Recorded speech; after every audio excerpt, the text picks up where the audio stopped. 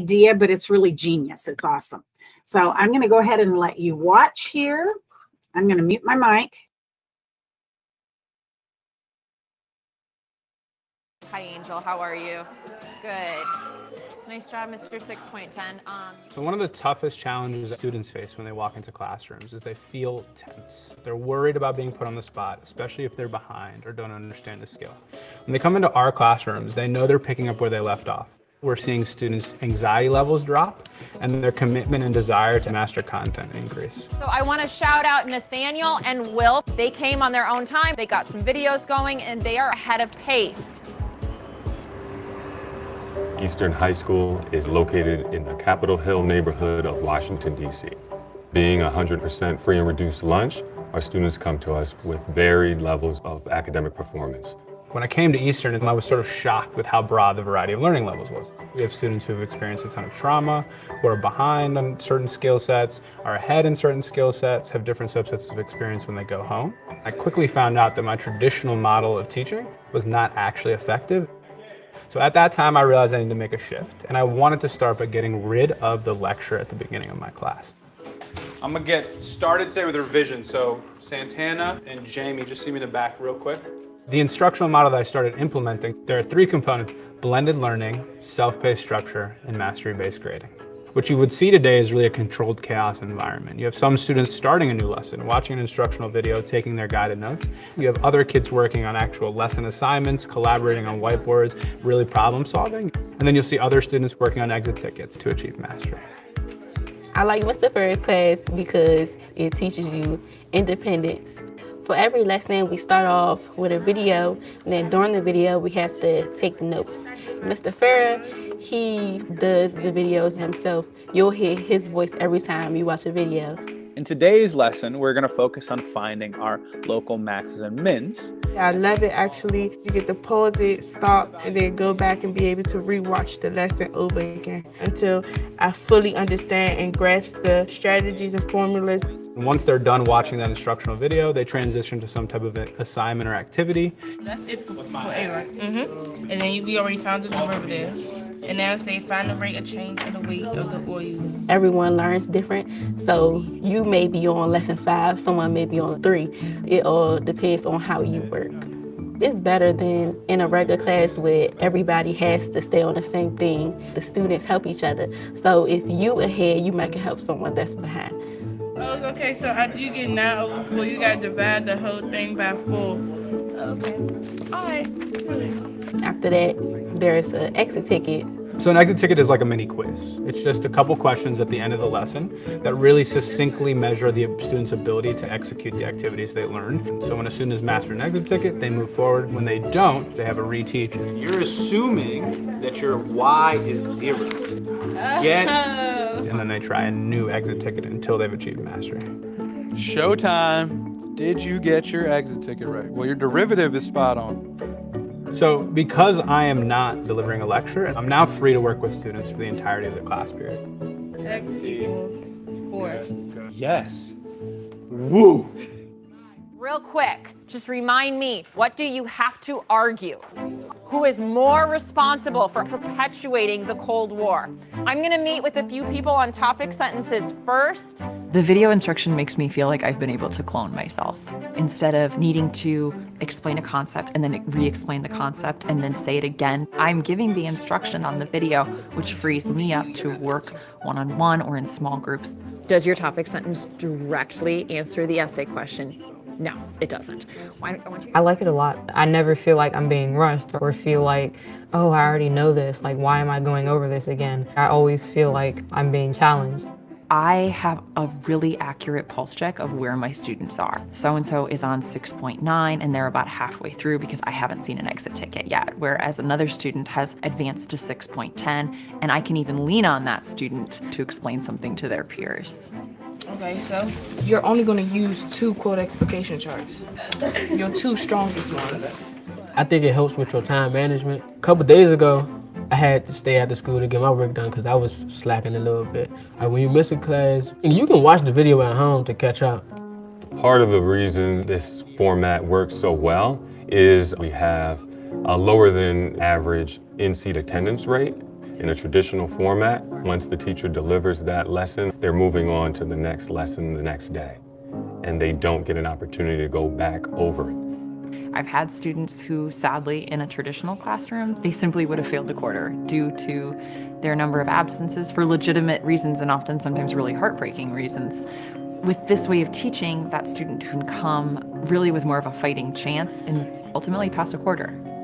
In our model, if a student is experiencing distress and needs emotional support, it doesn't disrupt the larger classroom environment. I'm able to pivot and work with that student, discuss what's going on, while the other students are able to access the content and flourish. You have to do 10, then put parentheses in the calculator too. I did. Oh, you got it. It's supposed to be a positive, girl.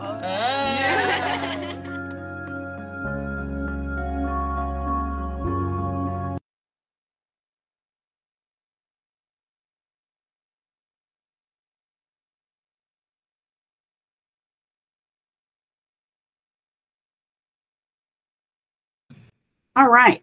So while that particular video doesn't speak directly to side-by-side assessment, I did think it was important because really what the video is talking about is mastery-based learning, talking about letting kids move at their own pace, letting them assist one another, and really being accountable for what they're doing. Every student was at a different place, but they all sort of had the same routine or the same way of moving forward by using the lessons that the teacher provided for them, and then the exit tickets as their sort of, their mastery based assessment to see if they've learned it or not learned it, and whether or not they are ready to move on. And so if you notice, the person driving those lessons, really, I mean, the teacher's in the video, but the students are driving the lessons. They are moving to the lessons as they're ready for them, and either moving forward as quickly as they can or slowing down if they need to. And so I really felt like that particular video really is genius, and it makes it seem like the class just seems like it runs so smoothly. Now the teacher is doing some work at the front end. The teacher is having to create those videos, or at least find videos that will do the teaching for them, either through Khan Academy or something similar to that. But if you notice, one of the students said in there that, you hear your teacher's voice every time you hear the video. And the really cool thing is it makes that teacher available for students to ask for, one-to-one help, or to have that teacher actually assist them when they need it. Now, it's similar to a flipped classroom, but not really, because the teacher's not asking the students to go home and watch the videos and come back prepared to work the next day. The videos are available to them right there in class. They watch them right there. They do the work. They talk to the other students in class. I mean, it's all sort of self-contained. And so I thought that might be something that you all might find valuable and that you might want to share with your teachers, because I do feel like that might be a way for them to look at blended learning in a little bit different way. You can't really call that station rotation unless you want to call each student expectation a different station. I suppose you could look at it that way, but reality is kids are moving at their own pace. And so I thought that was pretty awesome. So you're welcome to certainly share that with your student or with your teachers, and give them maybe some new ideas for their toolbox. All right, so we're going to go ahead and move on to slide 3. Some of you, I bet, have already looked ahead. And what we're going to do, and I know you guys have done Jigsaw before. This is nothing new. This is something that we have done. I know we did it. We used to do it quite a bit several years ago. But I was doing some reading on and watching some webinars by John Hattie, and really Jigsaw is one of the best activities, or a very good activity, and it has a really high effective rate. And so I decided we would do this today. Don't tell anybody that I made a copy, just one copy, of chapter 9 of the book of our friend here. But since we're studying it, I feel like it's okay. You're not going to take it and copy it and sell it and give it to other people. So what we're going to do, each group is going to read an assigned portion of the text. You're going to create a short presentation summarizing the most important parts of what you read. And then each group is going to come back and present their section to the rest of the group. Okay. And what I've done here is I have given each breakout room, and you'll notice when I put you in breakout rooms, in the upper left corner, it'll tell you exactly what breakout room you're in, the number you're in. And I am going to create 8 breakout rooms. And depending on what your breakout room number is, that's the slide that you'll actually be working on. Now, the image that is here, the empowered learning, you're welcome to remove that if you want to. It's just on every single slide. But if you need that whole real estate, you can get rid of that completely if you'd like. You can certainly get rid of the breakout room number if you would like. This is just to help you sort of understand or know which slide you're supposed to be working on. If you look at slide 4, it also tells you exactly what page numbers you are going to be reading, okay? So in some cases, it's 2 pages. In some cases, it's 1.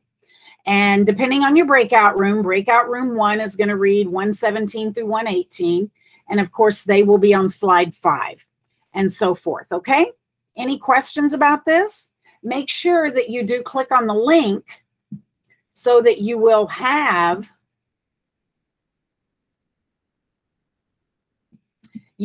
a copy of chapter 9. So you'll notice the page number is here. That's why the page numbers are so high.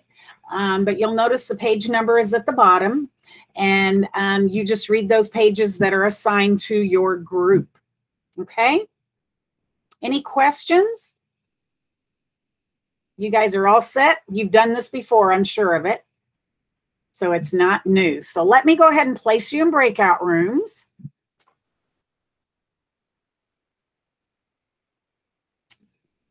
Okay. And I am going to do 8 breakout rooms. How did it know I was going to do 8? It tells me 8. That's a little bit scary, okay? So you guys are going to be mixed up. You're not going to be with your leadership, but that's okay. I want you to get ideas from other campuses as well. And so you are going to be mixed. Let me make sure I don't have 1 breakout room of 1 person. No, but I do have 1 breakout room of 2 people. So I may move somebody down to Norma. I'll probably move you down to that breakout room just so that there's 3 in that one instead of just 2. All right, here you go. I'll see you guys in a bit. Darn it, I was saying such amazing things. I was just saying it's awesome that you guys did this so quickly that now I have a whole slideshow that I can use to present elsewhere, and I can just say I did it, right? But I appreciate it. I hope you guys found something interesting, and I hope as we go through each slide that you'll be able to get a really good understanding of this whole chapter. So let's go ahead and start with group or breakout room 1. And if one of you would be willing to please present this slide, I would appreciate it. Do you want to present it, Ms. Calendar or Ms. Valles? Yes, I'll read it. I'll read it. Do you want to show it, or you want me to present it and then you want to present? Okay. We can all see it though. So ours is the very beginning of the chapter, of course, and things that we learned in there is teachers need to embrace new teaching strategies. In other words, change our thinking and how we go about things and not wanting to grade everything. Teachers need to take a closer look at what they're grading and why. And grading everything can be counterproductive. And it included this little flow chart in the 2nd page, which I thought was really neat. It says, what is the purpose of this work? Okay, if we're just practicing or reviewing something, you don't need to give feedback or a grade. If you're working toward a product, like if you're writing or you're working on something, feedback with the child, but no grading yet, just a conversation or feedback. And then if it's an assessment or it's a finished product, then that's when you grade.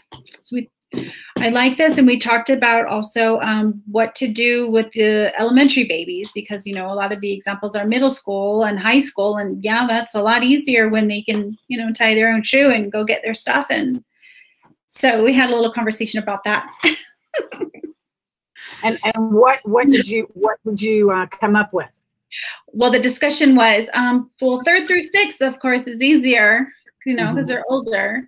And then we talked about with the littles, like doing the tiered literacy stations, the iStation lessons, you know, based on milestones or running records more, you know, they're not going to be as independent as the upper grades, of course. That's true. That's true. Go ahead. I'm sorry. I also like the fact that if we can get more teachers to do this, like the video that we saw, that's all, you know, we know that the power is in small groups. That's all I do as an interventionist all day, every day. So I know the power in that. So if we can get the littles to do their own thing and train them, that's more time that the teachers can spend all day with these babies, you know, one-on-one, two-on-one, and that's going to really help them grow. That's my soapbox. Absolutely. And I love that. I love that you call them the littles. I love that. I've heard it before, but I really love the littles. That's awesome. Does anybody have any questions? No? All right. And I love that piece is asking, you know, what are teachers grading and why? The whole purpose. Are you grading it because you think you have to, or are you grading it because you think the student has learned it? And the whole idea that you don't grade practice. I mean, if I'm just learning something and I have no idea what this concept is, let me explore it a little bit. Don't grade me because I don't know. But once I've practiced and I've you know, looked at it and worked on it for a little bit and gotten a little bit of feedback from the teacher, then it makes sense to actually grade the assessment or the product, whatever the end is. Because if I'm just learning it, how can you grade me on something that I know nothing about, right? So that's awesome. All right. Thank you guys so much. Good job. And I love that chart too. So let's go ahead and go to, let me get my mouse over there somewhere. There we go. Let's go ahead and go to slide 6. And who would like to, this is breakout room 2, and who would like to go ahead and present that slide? This is Mr. Plunk. I was part of the group and I was the one writing out the notes, so I don't mind. I'll go ahead and present. Right.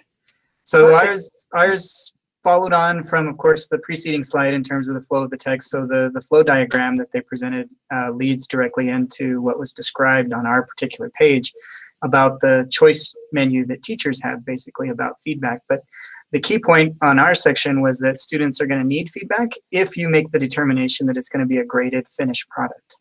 And the type of feedback that students get along the way is driven by that decision up front. So once a teacher decides, yes, there's a finished product involved, and yes, that finished product is going to be graded, then that defines the role the teacher has as a coach in the process and the type of feedback the students need along the way, excuse me, in order to be successful with that finished product. So the key here is that as students are working, the type of process you're having them do, the duration, those are all key factors on when and how feedback is given for students to be able to be successful. And there's a table which was too big for us to include in the slide. So we summarized the table with our final bullet point with the little 3 subs underneath it, is that it's basically a textual description of that flow chart. So if you're looking at the first step, then there's the inclusion of options for self-assessment or peer assessment as opposed to teacher assessment. But there is the option there for students to assess themselves, provide their own feedback or evaluation of their work, or have peer review in small group or partner situations. There's also the importance of the timing of feedback, that if there's that opportunity to small group conference with the teacher or do the side-by-side process to know where are they at in the mid steps, especially if it's a product that's taking multiple days or is more of a project scope. You don't want the feedback to be at the very end when it's too late for the student to be able to do much. And stress the importance, of course, about rubrics, that a rubric should be clear, concise, and focused on the specific skills that the students need to demonstrate for mastery. Very, very good. Yeah, that's one thing that I got out of this chapter as I was reading it is we do use rubrics often, but we have to be careful not to grade every single thing on the rubric, especially if it's a writing assignment. That can be overwhelming, and kids really need to have the opportunity to focus on 1 or 2 things that they're really trying to get better on. And if you narrow that focus down for them, it's easier for you as a teacher to look for those particular things, and it's a lot easier for a student to practice those particular things. And I really appreciated that, because I do think sometimes, and I love to use rubrics, don't get me wrong, but I do think sometimes you need to just work on one piece of a rubric at a time. And so that's awesome. Thank you. Are there any questions about this particular piece? Nope. All right. All righty then. Let's go ahead and move on. As soon as I find, there it is. My mouse gets lost in the, I don't know where. So here we go. All right. So let's go ahead and go to breakout room 3. And who would like to present this slide?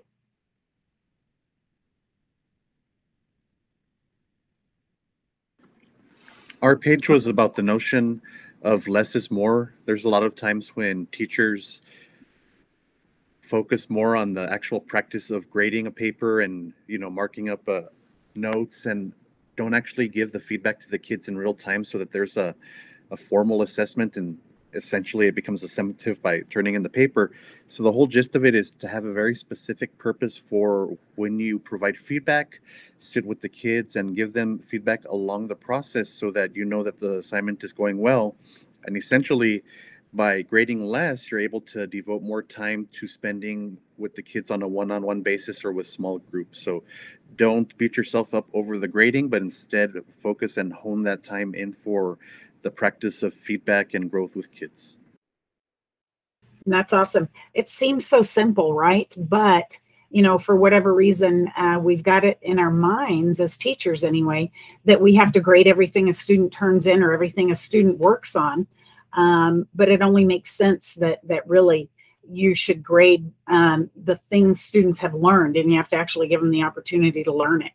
And it does open up time for teachers. It does give them the time to work one-on-one with students, to help them with understanding, and just that whole idea of small group.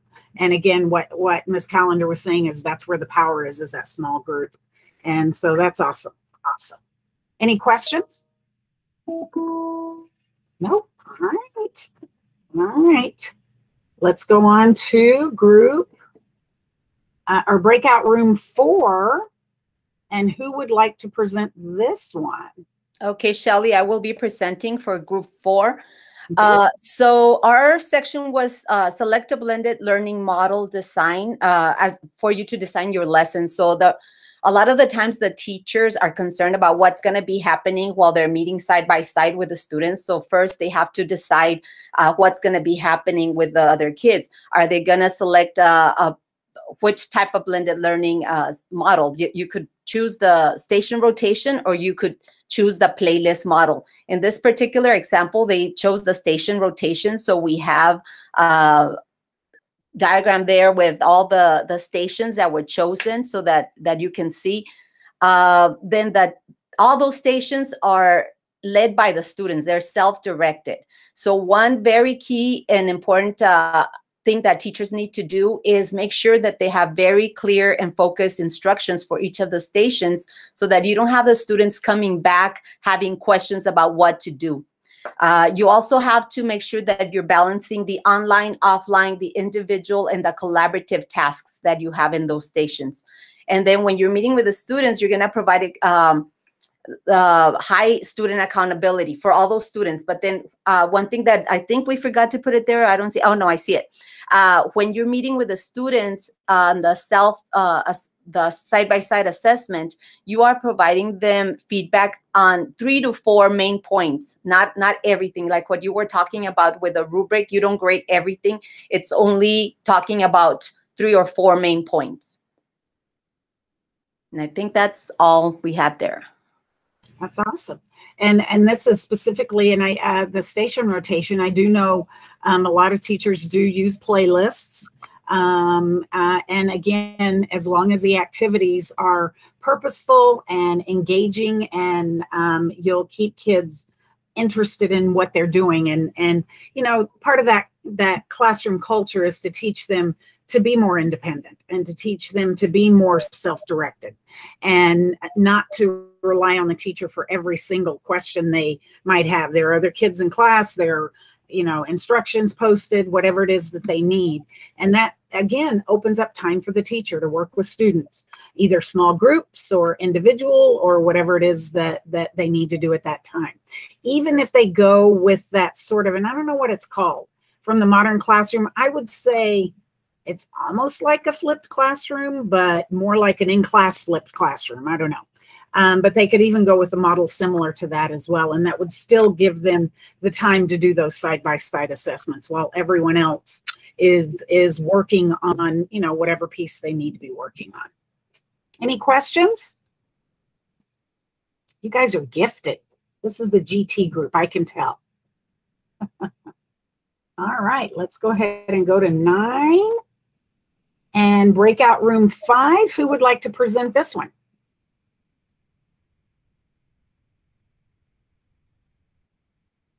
Anyone? I'll go ahead and present. Okay, awesome. Okay, so we were in our section, it was talking about rubrics. And so the main points are students are provided a rubric at the beginning of an assignment so that there's transparency in how they're going to be graded and they're aware of what it's going to take for them to be successful. Always, ask students to complete the self-assessment using a rubric so they can see where they're at. Have the students, having the rubric allows them to evaluate their work and reflect on their skills. Also, students assess themselves and have to think critically about the quality of their work and articulate the reasoning behind their score. So they can't just give themselves a score, they have to really think about why they got that score. And then students can identify areas of weakness prior to the side-by-side assessment. And so they can have some reflection on that. That's correct. And one of the things that Catlin Tucker suggests or encourages is to have students score themselves first, to give themselves a score. And then when they come and do the side-by-side assessment, they explain, this is why I gave myself this score because of XYZ. And you really hold them accountable for what it is they are learning and for what the rubric says so that they know it's tied to the rubric. And I think that's actually a really great way for them to just ensure that they've got everything that they need in the assignment and to validate that what they're doing is accurate or correct. Any questions? No? All right. Ugh, come on. Okay. So breakout room 6, who would like to present this one?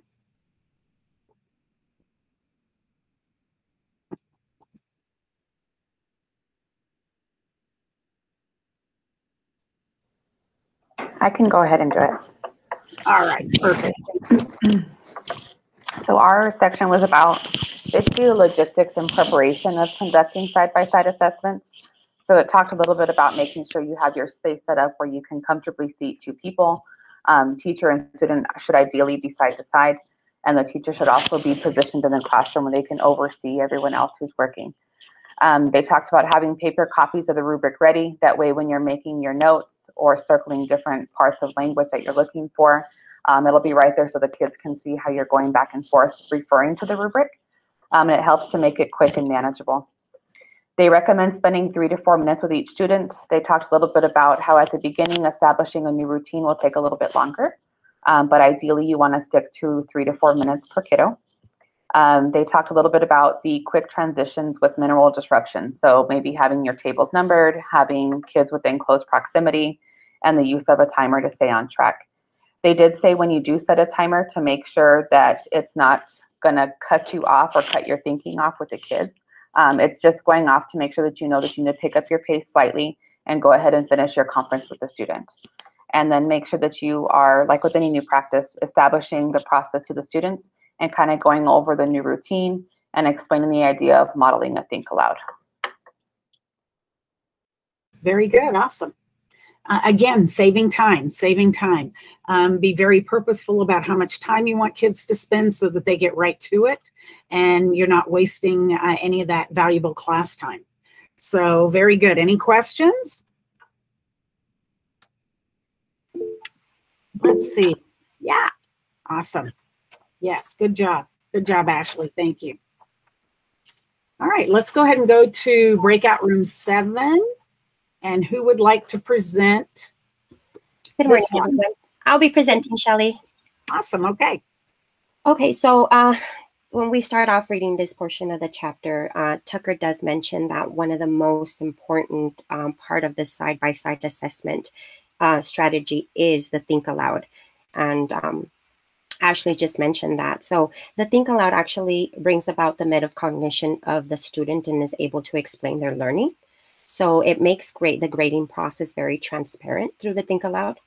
The student actually, is able to verbalize, and that helps the teacher also know, what are the misunderstandings or the misconceptions in their learning. The rubric, which a lot of people have mentioned, the rubric, it allows a teacher to stay focused. If you're only going to be looking, for example, at the topic sentence or the theme or something, the rubric allows you to stay focused. It's not a time when you're doing the side-by-side assessment. It is not necessarily a time to reteach, but briefly to provide feedback on the work. And it suggests, taking notes on the skill that you are noticing at the time as a teacher, what needs to be retaught or what still seems unclear to the student.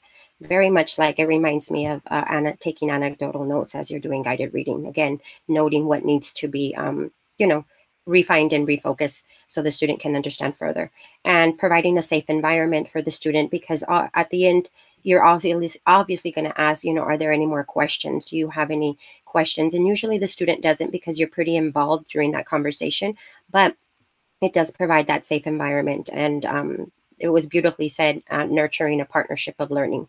In it, we saw sort of a mirroring of the conferencing that we do with one-to-one students, because it allows for a lot of conversation to occur between teacher and student. Very good. I love it. And I do love the fact that, the teacher is working with the student throughout the process, providing feedback during practice, providing feedback, all along the way. So by the time they get to that actual assessment, they've had lots of feedback already that they could use to improve or to understand whatever the assessment is or whatever product they're creating. And I love the fact that the teacher has the ability to work individually with every single student at some point, because that really is important to students. They like spending that time with teacher, and it's so much more valuable for them to understand, what the process actually is, instead of saying, okay, get it done, give me the draft. Especially with essays, it might take, once you get all those essays in and you're in a secondary school, you may have 100 essays that you have to grade. That's probably not going to be done by tomorrow. And so that feedback is delayed. And by the time they do get it back, you're already on to something else. And so this really provides that time for those kids. Awesome. Any questions? All right. So we are on slide 12.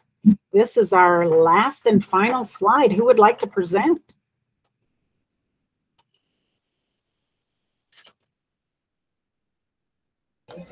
I can present. Okay, so basically, it's just a recap, I guess, of what everybody else has already said.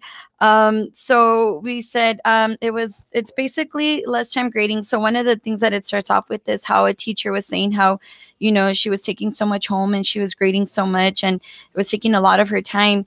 So it talked about how with this, you're actually, it's about less time grading, but it's about more time on doing these other things. So you are building that personal relationship with the student. It is that one-on-one. It is personalized. So the student tends to feel valued. If the student tends to feel like they're, that the teacher cares about them. It also builds that transparency. So I know we were talking about, with feedback, we were talking about with, it ties in with, data, things like that. Like, it just makes it, it just shows the student where they are and where they need to, where they need to grow and things like that. Again, like we said, personalized feedback, it's immediate. So, it's not like a week or two later and, they're getting that graded paper and like, well, what does this mean? So they get it right then and there. And then, we did talk about the rubrics and how it just, it gives them more time to create and an understanding of those clear expectations. And so that's why we put the diamond there, because it is about transparency. It is about making those clear expectations, and it's about, just, making your instruction, more refined and polished and beautiful. So, yeah. Absolutely. It is about building relationships and building individual relationships with each student. And can you imagine teachers would really know exactly where those kiddos are because they're following up with them along the way, and they would have a really good understanding of what individual students need and where they're at in the process. And so I think this is a really, I think it could be simple in the fact that teachers aren't having to do so much grading, and in the fact that students are getting that one-on-one time. So I think that's awesome. What do you guys think? What do you think about side-by-side assessment? Thumbs up, thumbs down, thumbs this way, this way. Okay. Yeah, I think it's awesome. And do you think it's doable in your classrooms for your teachers to do? Is this something they could actually do? Ms. Smallwood, I think it is. I was implemented blended learning when I was in the classroom, and I can tell you the article that we read is exactly the process that I was doing with my writing. And I didn't feel overwhelmed when I was grading the writing because I would only teach one piece of the rubric, and then I would sit and do my conferencing. The kids were doing their peer conferencing. So, I mean, by the time they did their peer conferencing and they came to me, most of it was troubleshooted. And then I would keep notes of the things that they were having difficulty with. And when I met with them again, we would talk about, did we improve? Are we improving? It was just a wonderful process. And to me, it was not stressful at all. It was just, that's awesome. Yeah. Teaching writing can be overwhelming for a teacher. It really can, because it's such an involved process and there are so many pieces. And if you're a secondary teacher and you're doing writing, that can be extremely time consuming. And so I love that process. That's awesome. And I'm sure your students really grew from that and were able to grow and move forward. And I'm sure they learned a lot. How about the rest of you? Do you think this is something teachers can do in their classroom? Your teachers? Yeah, I think so. Shelley, go ahead. Last year we implemented the side-by-side writing assessment with our 4th grade team, and I was hesitant to bring it back because that was after the conference with Kathleen Tucker, and but it worked out beautifully, and it really turned into a sustainable practice. And that was that chapter that we read. It was really something that it gave immediate feedback, and the kids were involved in that, assessment process. So that one worked really well. Awesome. That's awesome. I love it. I love hearing the stories, and I love knowing that it's working well or has worked well for you. So thank you guys so much. I appreciate you being here. The slideshow is yours. Make sure you don't make too many changes on it though, because we all have access to make changes. But I'll probably make a copy, so I'll have one of my own. So if you want to keep it just like it is, you probably want to make a copy. And that way you'll have the link to the article, and you can share it with teachers, and also the link to the video that you can share with your teachers. So thank you guys so much for being here today, and have a great rest of your week.